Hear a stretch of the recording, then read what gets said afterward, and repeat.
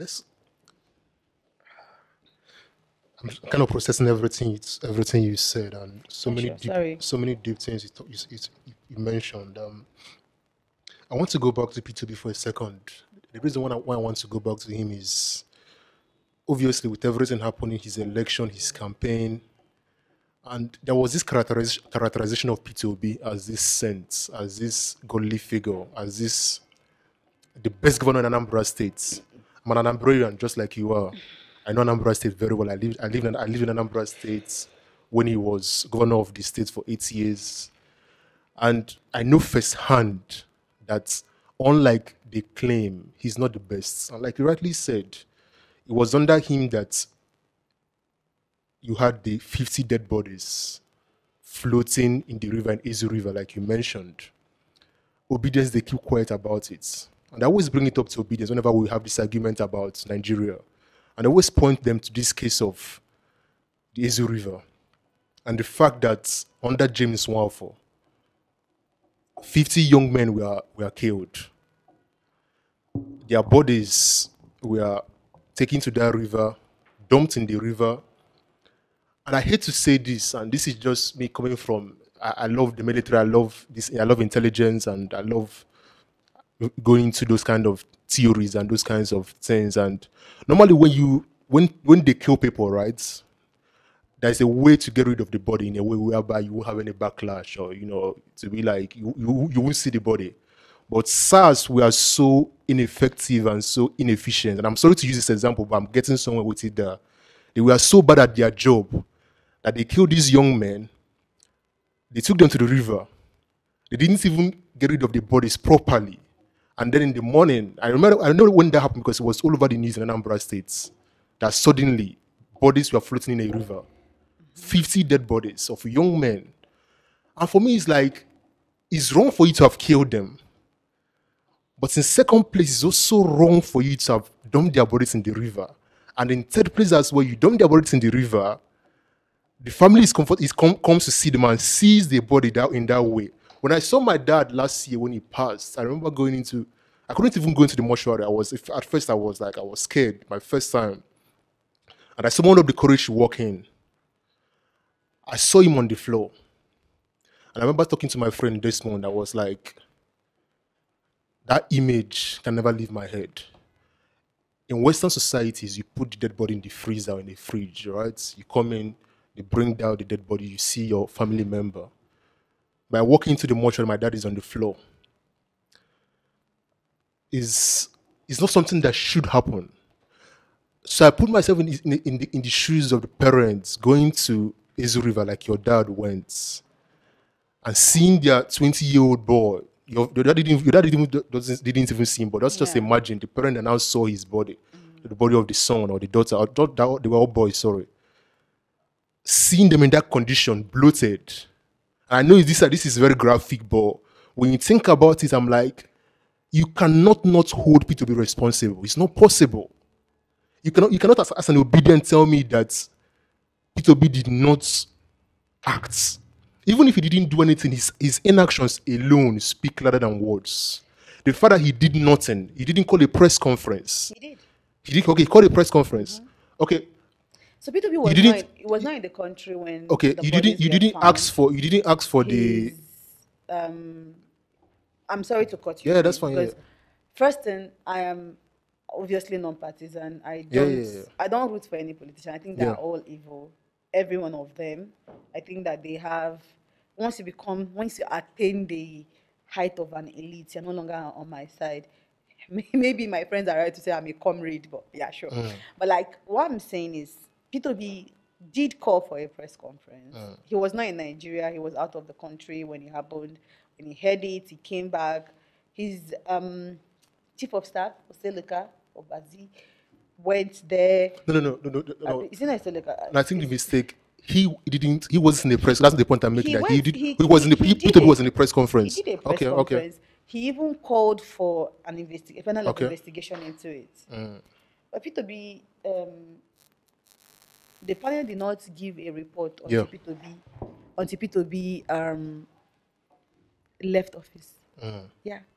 I mean, this is a case of people's deaths. Yeah.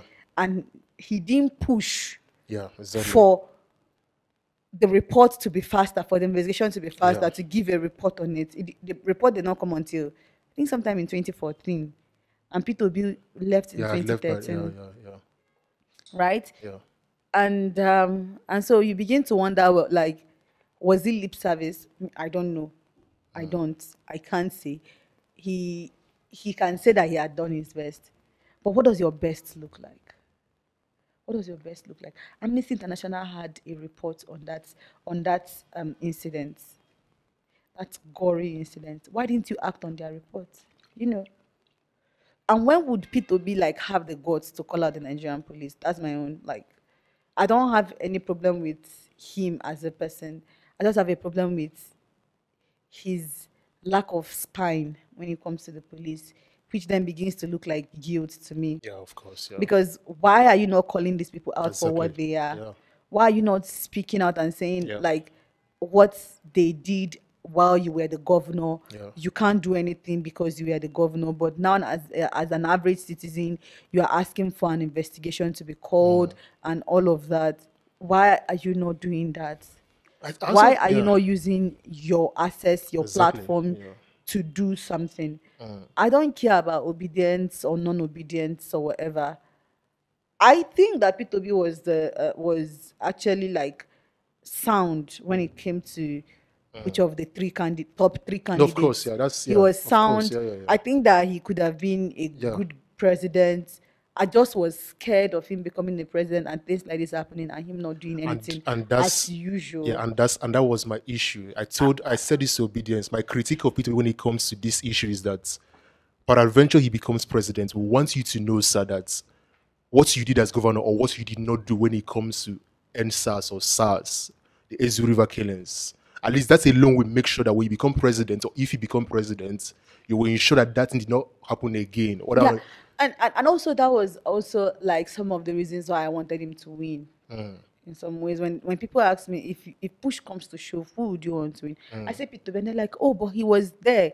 He oversaw what happened with your brother. And I said, yeah, but his excuse has always been that he couldn't do anything as the governor of Anambra State. But then he would be becoming the president of Nigeria, no excuse now, having access to the police fully. 100%. So what would he be doing then? Would he then try to right his wrongs?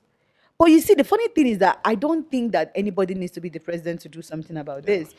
You have access. In fact, if Peter Obi decides to seek audience with Tinubu today, he would grant him audience. Why is he not using his platform?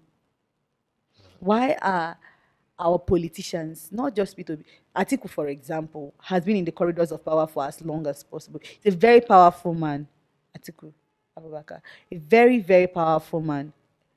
If Atiku decides to speak and say that he expects an investigation and whatever, and he asks PDP legislators to push for it, they have the numbers. They have the numbers. For once in our lives, can our legislators grow a spine and do the right thing? Can these people who have the platform grow a spine? No, they don't. They can't because they benefit from the evil of the police.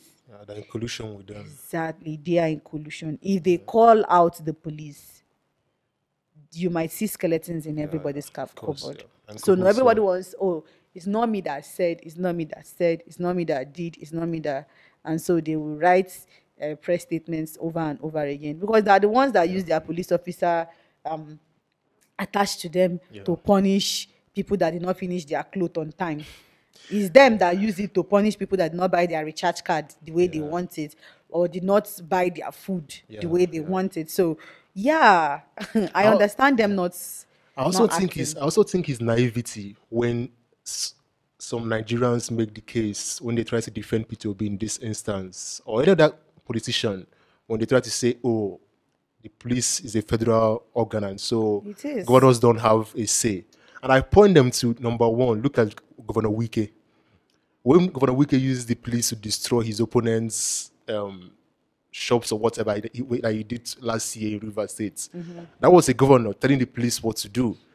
When I point them to Obaseki, current governor of Edo State, I don't know. Probably he didn't know what he was doing when he said this, right? There was this audio. No, he was speaking to some people. So him and Deputy Governor currently they're having an issue, right? So he was telling these people that I'm paraphrasing now. He knows what he knew what his Deputy Governor was saying to someone on a phone call. And he said himself that he's the CSO of the state. He's the Chief Security Officer of Edo State. That he knows what's his name? The Deputy Philip. That he knows what Philip was saying to someone on a phone call. So how did you know? So it's either you have intelligence, you have the DSS telling you, or you have the police. So but my point is governors, they always hide under this facade of they remember the constitution and the constitution's and their constitutional rights and lack of rights when it comes to doing the right thing. They now know how due process works. Oh, I cannot control the police. It's a federal whatever. But you can say you don't want a CP in your state and they will remove it for you. And that is not you controlling it. And so you use the police to rig elections when it suits you. Yeah, when it suits you. So it's a convenient excuse, right? It's a convenient excuse. But me, I give people, even if this is the best, this is the truth, you don't control the police and all. The Attorney General of a state is under the control of the governor of the state. He chooses the Attorney General of a state. You can ask the Attorney General to open an investigation into a police officer, right? Into the Nigerian police even. And you are suing federal government and Nigerian police for a crime that is committed against a citizen of your state. So all these stories about not being able to know is just not wanting to act, right? So it's convenient. And let me tell you, Nigerian politicians are very, very intelligent. They know the right thing to do. Of course. They know when to do the right thing. They just do not want to do it. So yeah, I wish them all the best. But for me, I would keep on asking until someday they will be shamed enough to do the right thing, to take actions. So ever since this has happened now, 11 years going on, has either Peter Obi, Obianuju, or Soludo reached out to you personally? Have they called your parents? No. They have never talked to my family or anybody in my family, anybody related to my family at all.